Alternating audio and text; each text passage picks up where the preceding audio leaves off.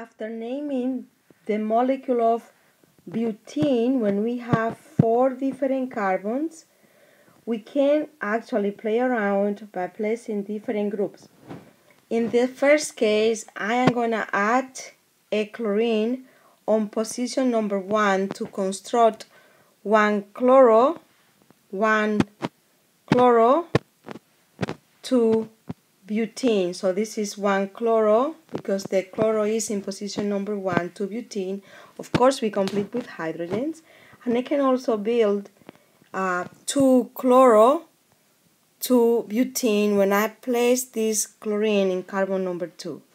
If instead of having a chloro, I change the position, I can place the methyl group on carbon number 2. Now I will be building, this is now 2 methyl, 2 butene. But if I place the methyl on carbon number 4, if I'm placing the methyl on carbon number 4, now my substance no longer is a butene, because when I see here now we have carbon number 1, 2, 3, 4, and 5. Now that has become a pentene. We have seen the molecule of 2-pentene in the previous slide that has the double bond on carbon number 2 and is 5 carbons long. 5 carbons long is pent, ENE, because of the family name, but because we have 2 hydrogens between carbon 2 and 3, so these 2 carbons are bonded to hydrogens, we can have cis and trans isomers for 2-pentene. So we can have a cis 2-pentene where the 2 hydrogens are towards the same side, or we can have a trans 2-pentene when the 2 hydrogens are on opposite side. That is not going to be the case for 1-pentene. When we see 1-pentene, we have 2 hydrogens on the first carbon, and this is the skeletal formula for 1-pentene.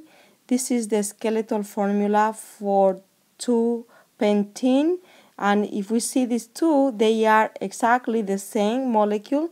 The only difference is that we need to start numbering on the opposite side, but it's indicating the same molecule. This is one more example to name alkenes without substituents, and in here we can see that we have a hexane with different position for the double bond. The first one is when the double bond is between carbon number 1 and 2. That is 1 hexane. I have the condensed formula and also the skeletal formula, but we need to practice to make it simple when we are doing the lecture using the skeletal formula. We see the difference between the 1 hexane and 2 hexane is the position of the carbon-carbon double bond. We also have another isomer, and that is 3 hexane. If we see the structure 1, 2, 3, it's the same than this one. It's the same concept that I explained in the previous slide. But the only thing is that we will have cis trans isomers for all of these that contain the double bond between 2 carbon. When it is on the beginning carbon, we call this to be a geminal alkene, and it will not have cis trans isomerism. So the cis trans isomers for C6H12 will be only for 2 hexane and 3 hexane. In these two examples, now we have alkenes. One that is the beginning carbon double bond, so that is a 1 and it has 5 carbons long, it's a 1-pentene. 1 is to state the position of the double bond. Pent because it's 5 carbons long, ENE because it belongs to the family of alkene. And now we have branches. In these examples we have branches. The first example, it is a 2-methyl, so this is a methyl group, and of course I have here what is the condensed formula. So you see that we have 2 hydrogens on the beginning carbon, and we have a methyl on carbon number 2 substituent. So that is a 2-methyl, which is going to be the prefix. The 1 for the locant for the position of the family name, that is for the family of alkene, and pent because it's 5 carbons long.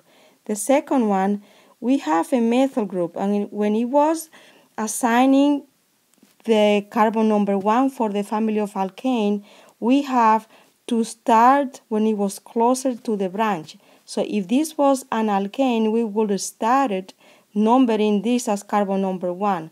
But when it has a double bond, instead, we need to give priority to get closer to the carbon-carbon double bond. So if we number this as 1, 2, 3, my carbon-carbon double bond will be between carbon number 3 and 4. I'd rather have to start on this side, and that is carbon number 1, 2.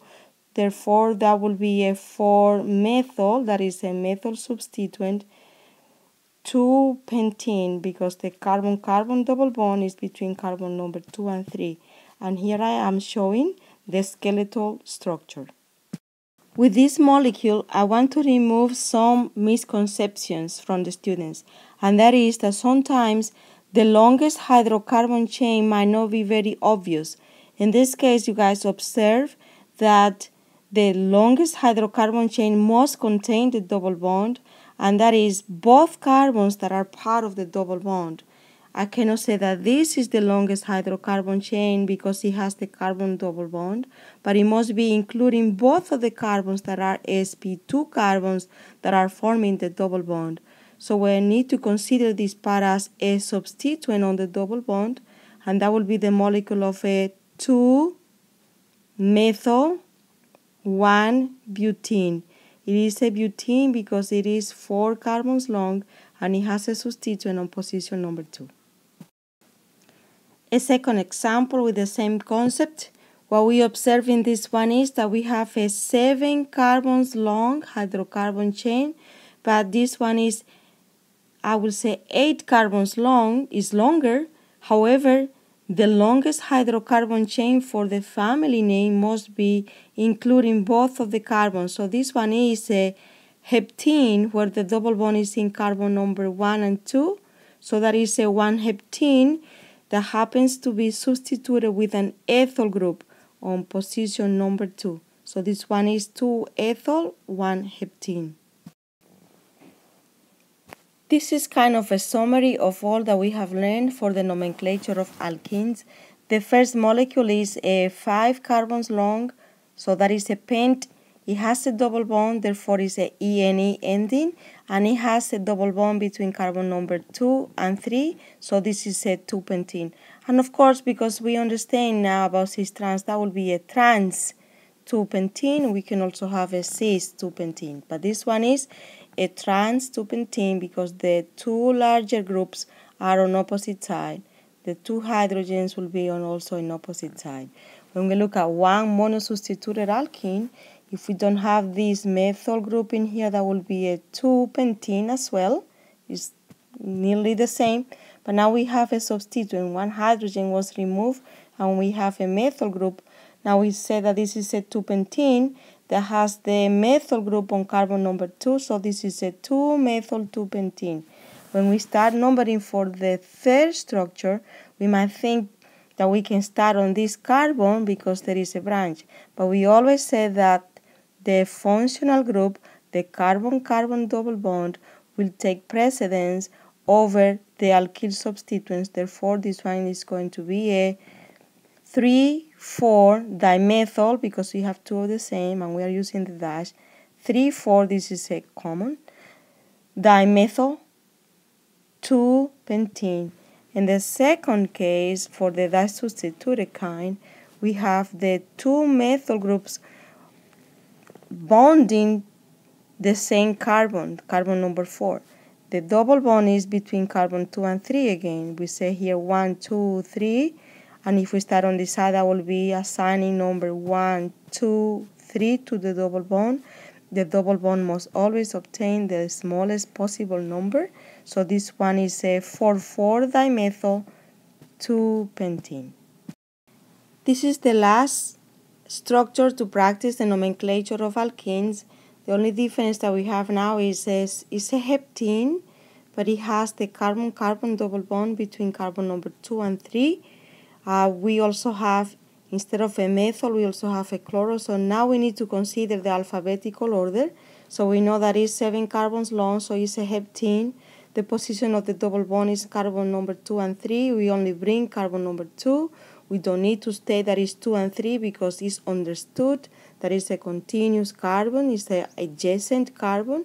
We say that the position of the methyl group is in carbon number 4, and we say 6-chloro because it has to be in alphabetical order. We cannot start numbering from this carbon here, because if we do, the carbon-carbon double bond will be carbon number 1, 2, 3, 4, 5, and the smallest number, according to IUPAC, must be given to the double bond. And here we are observing that we can have two possible isomers, cis isomer, the two hydrogens towards the same side, and also the trans isomer for the hydrogens on opposite side.